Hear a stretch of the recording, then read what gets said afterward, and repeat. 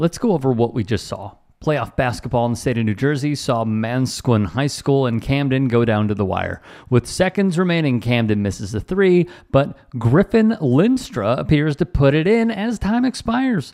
Luckily for us, though, we can slow it all down. And, well, it does seem the ball is out of his fingers. Sadly, the call was overturned. Here's another angle via Max Preps.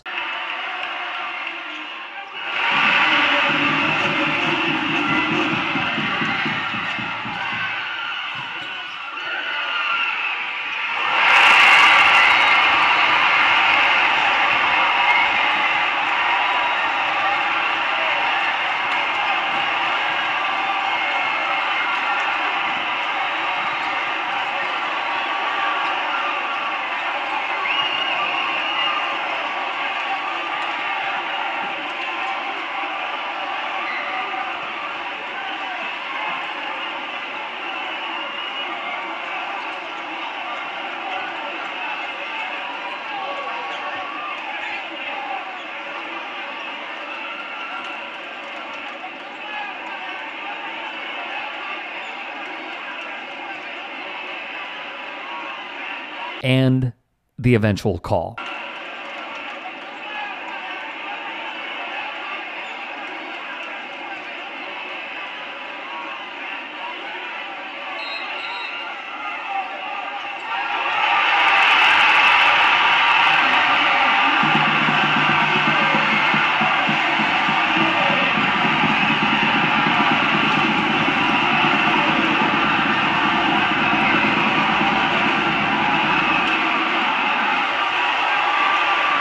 That stings a lot.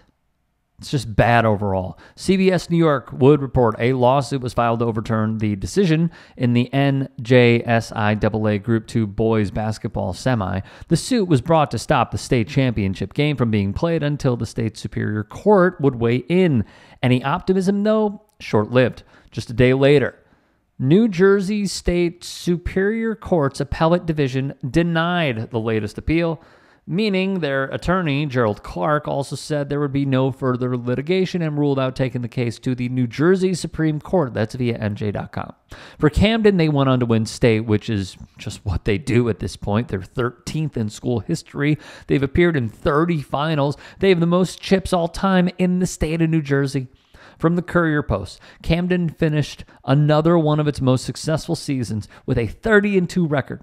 Both losses to out-of-state competition. The Panthers haven't lost to a South Jersey team in 5 years and are 109-1 in their last 110 games against teams from New Jersey. That is insane. And that's via South Jersey hoop historian Chuck Lingerin.